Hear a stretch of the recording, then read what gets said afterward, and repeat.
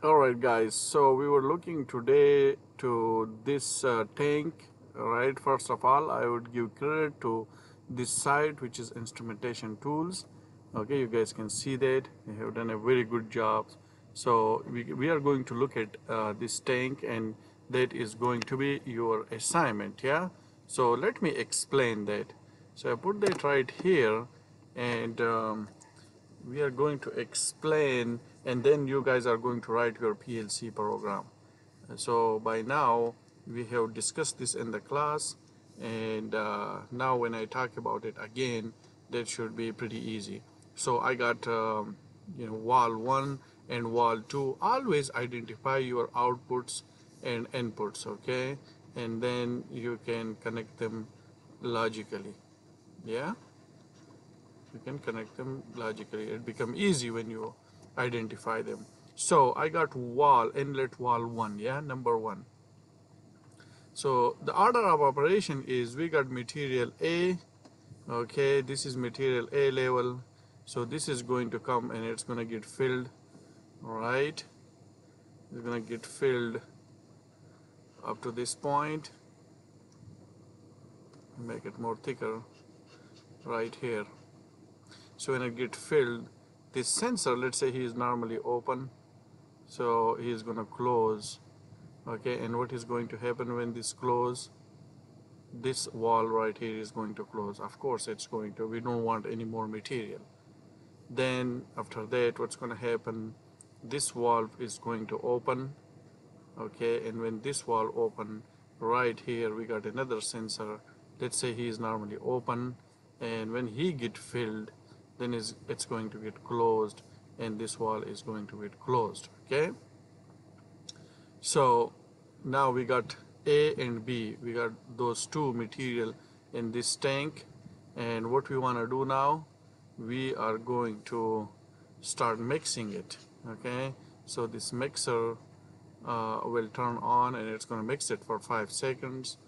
Okay, and after that we are going to open this wall. All right, and when this wall is going to open, and it's going to stay open until until this limit switch is closed. So let's say this is normally open limit switch, and when it get closed, what's going to happen to this outlet valve? It's going to close, and this process is going to start again. Okay, sounds good. So that is what I want you guys to write the program for. So if you don't think too hard on this level material A. So this sensor right here, let's say this sensor right here, we can use a sensor. So utilize this. We got this sensor. I can use two instructions for it, one normally closed and one normally open. Remember, this sensor, when he is open, and if I'm using this instruction right here, then what it is saying, if I use this instruction with an output, that output is going to be on, okay, energized when he is in open position.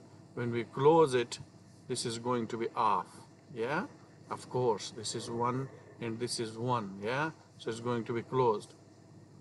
But in the open position, again in open position, whatever output is connected right here, that is going to be off. Okay, because this would be 0. So this is open and this is 0. But when we close this, this become 1 and 0, and this is going to be, it's going to be on.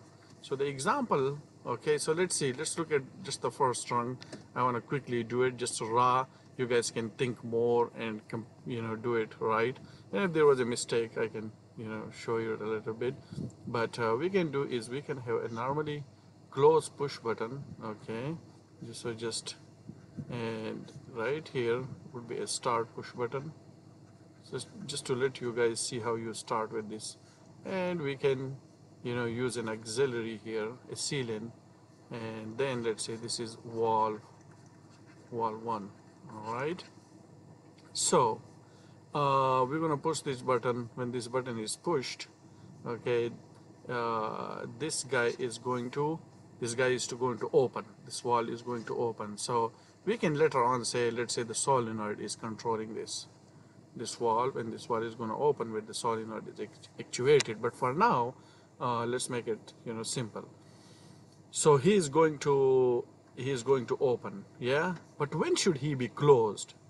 Well, he should be closed when this sensor level material A, which is a normally open sensor, when he closes. So the material is coming down, and let's draw it like this. So when it closes, when this sensor closes, what's going to happen? This valve right here is going to close, and we will not get more of this material. All right. So what I can use right here. I can use right here a normally closed. Okay, normally closed sensor level sensor A. Yeah. So sensor A. Because when it closes, this will be 1 and this will be 1, so automatically this guy will close. Okay, and there will be no more A coming, material A coming. And so when that is done, so when this sensor, we can use the normally open side of this sensor.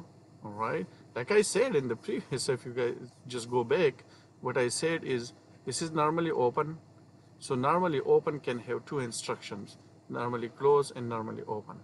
So now I'm utilizing normally open instruction, and I can say valve B. Okay, so when this guy closes, so when he closes, he is 1, right?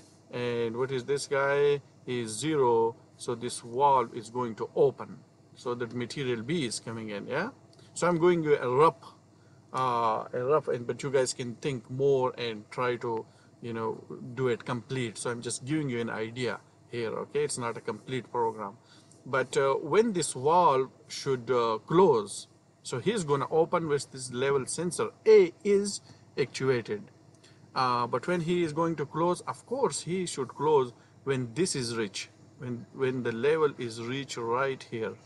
Yeah, the level of material B is right here. So this is, we say, normally open. So if you use the normally close instruction here, pay close attention. This can make things easier for you. Level sensor B. Yeah. So if he closes, this will be 1 and this will be 1. And so this valve right here is going to close. Think of it like this. Okay. And then keep going on with it. And then when you want this mixer to be on, it should be on for 5 seconds, and after that this valve should open, and it should stay open until this limit switch is hit. And you guys can replace the start button, okay, by going back to the process, and use the last output as an input.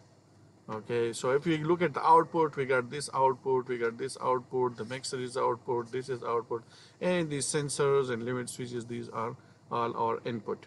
I hope that makes the assignment easier for you guys, and I will see you guys next week.